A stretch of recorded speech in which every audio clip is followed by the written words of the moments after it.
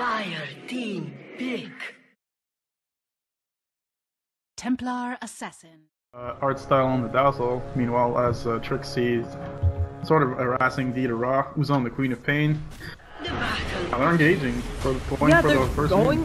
Yeah, they're going for the snowball. The Octophone is coming up at Nempi. He takes a huge heal bomb. Can they get the first blood? They do on ditya-ra, while Nempi may fall. And I mean, this is all still... Who got the bounty there? They should be able to kill off Art Style, these two ranged heroes, and it looks like the bounty wasn't gained. You freeze the target, like, you basically take away all of Navi's damage away. So, of course, it's not going to be a pleasant lane, but I think it's a lane with a big potential for turnaround. Yeah, I agree. Oh, we actually have them already in the snowball, and the Wyvern, he's only level 1 though, so the heal bomb should come out. The Ice Shard block, and Wyvern Valix, goodbye. And Boogie trying to do some damage on the backlines, but Rocket Barrage so ineffective against 3 heroes. And you mentioned the Cold Embrace is going to make it fine. Quaff, I would love to see that, you know, the minute Quaff hits level 6, you just go for a kill. It's got a long cooldown, may as well use it early. At the same time, Boogie is doing a really nice... Oh, we have the dive coming out. Nempi's gonna go down! He tried to go for the... lane is a tie, I would argue. I'm not gonna even say it's a 1 lane for Trixie, and Trixie is going in onto ditya-ra, trying to bring some harass there. Does start the Shadow Strike, but this means Queen of Pain doesn't have Blink, but Trixie doesn't have another Surge for 4 seconds, and with SoNNeikO TPing in, oh goodness, he's not gonna get the TP out in time, and Trixie, he goes down. It will free up space in bottom lane, but it... Give ditya-ra the advantage. Oh no. Starter's going on. Yep. He actually Cold Embrace up Valix, but now Boogie, he's in quite a bit of trouble. I'm really surprised Alt Style didn't go for the heal bomb there. It felt like there were a lot of creeps around, and now they use it on OK Saika, and if he can't get off the Brain Sap, he's gonna fall. No, you're really bringing it out. Interesting. It's certainly something where she could get a kill up there, and since... Oh, she doesn't actually have a TP. I was expecting if she had a TP to go for it. Trixie is also pinging her out, so maybe that signals that they can be more aggressive on bottom. But I don't think it's the time, and in fact the Ice Shell slightly off the mark with Boogie. They immediately Cold Embrace him. He might just take the damage when this is done, but the Octophone is coming out now. Boogie turning it around with the Rocket Barrage. SoNNeikO's taking a lot of damage, and these are long cooldowns. They need more damage, and Boogie, he goes, he eats his mango. A secondary Rocket Barrage. There is going to be a shallow grave, but do they have the damage they need to attack him down? But instead, he looks like he'll get the TP out. Boogie falls. They've got Trixie coming in. The Wyvern will get the Tusk, but again, is it worth it? Oh. And actually, they can get over them, so Valix is gonna be okay, but now they're pushed super deep onto the tower, and Axmo wants to go for this. We have a Bane rotating again, immediately the Cold Embrace, the moment he sees Axmo, and they again, as we said, no damage that goes through that, but Valix's Cold Embrace is over. Boogie's taking a lot of damage too, the Wyvern is down. OK Sia is going to be the target of their aggression now, has the Brain Sap, trying to do something to Axmo, but this tower is not helping him out in the slightest. Now it's going after Alt Style. Queen of Pain has come on the backlines onto the Gyrocopter, and she wants more. OK Sia is going down. And Navi are rolling stock a little bit. I mean, you're in your aggro tri-laning in the dire side, it always looks worse. I mean, it always looks better than it really is on the graph, so they have to be wary about that, not to start making preemptive decisions as they want to try to go on mid. Yeah, and as they're going in, there's going to be the Cold Embrace, but a Sonic Wave from downtown. They are fighting in the Acid Spray, but I don't think Valix can take advantage of this. Throws out the Unstable Concoction, and Nempi is trying to walk away. They should be popping these traps right now. It's Axmo, he's catching up, he uses a Slithering Crush, and with the heal bomb, Nempi is a goner. And now on the backline, Trixie, he was trying to catch Dendi, but another failed TP, Snowball stopping that, another trap to help just in case, and Trixie's gonna fall as well. All of these rotations from stock just be in the bottom lane. Yeah, they really want to make sure nobody's getting anything. Oh, there's going to be a snowball coming in onto Boogie. There's a Walrus Punch. They're trying to use the... Oh, goodness. Rocket Barrage. Nobody cares about it. Sonic Wave coming out, and Valix is a goner, too. And now it looks like OK Sia inevitably going to fall here. There's just too many around. Here, 3 to 15, 10 minutes. Smokes up on them, too. They could potentially try to go for something like that. Even if they kill one hero here, it's going to be a big kill.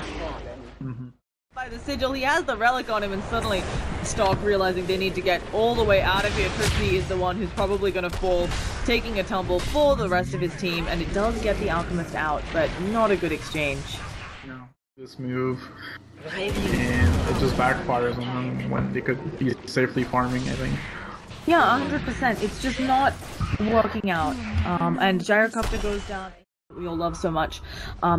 For Navi, I think it's a really safe game. Obviously, they have Deso. They can just make sure that they keep knocking down towers and then get the next Aegis. Oh, we actually have an engagement happening over here. Fiend's Grip on Axmo. Can they get the kill? Axmo, he's got the oh goodness, there's gonna be a Sonic Wave coming from above. Scream, almost finishing off the cooldown. Axmo, can he go down to the Rocket Barrage? One last auto attack will get it. They're also now working on ditya-ra, but has lots of ways to get out of this, including a blink, including the shallow grave. The Wyvern goes down on the side, and now Boogie, they want to work in on him. Dendi is around, but is telling his team, it looks like, to say back out. Trixie's coming over, and he may have some more for us, but instead they turn right around. Nempy is behind them all, goes to throw out his stun, ends up throwing it on ditya-ra, but he's put in the snowball, life save, and now Nempy and Boogie need to retreat, but Nempy, he's gonna fall. Boogie trying to get out, and an ultra kill for ditya-ra. Yeah, as the fight was breaking on over here. Yeah, so it looks like we're going to be having another engagement potentially up top. Nempy getting ready to throw out that stun. They've got the Fiend's Grip on SoNNeikO, and this might finally get them another kill. The snowball does come out, and it looks like they're thinking about regoosing on Axmo, but that would be a very deep way to dive. SoNNeikO going down, just going to take a while because of the mech, and Stomp getting themselves a kill. Yeah. Big kill, but of course, unfortunately not... Ooh. Not easy. And now they're going to find Oddstyle, burning the Winter's Curse for that, but again, I think it is worth it, and they have gotten a killing spree, because Oddstyle had one of those. Since it's the right call, there's a lot of members of Na'Vi in the area, but OKC really wants to get off that Fiend's Grip, but it turns nighttime, and Dendi turns around, not quite able to one-shot him. The immediate cold embrace to try and stop this initiation, but they don't have ult, and the Sonic Wave just wipes Bane off of the map. No Winter's Curse coming out for a while, and the rest of the heroes that they would need not there, and Dendi's just gonna rip them all apart. Trixie taking quite a bit of damage as well, but instead it's going to be Boogie who is the target of their aggression, and now Trixie, they're going to start working on him. He surges away, Nempy's coming in, you're trying to use his radiance to help out, but instead they're all going to fall, and now SoNNeikO has time to work in on Nempy. He doesn't have snowball for 5 more seconds, but they may just hop into his fountain, and that one hit, almost killing him off.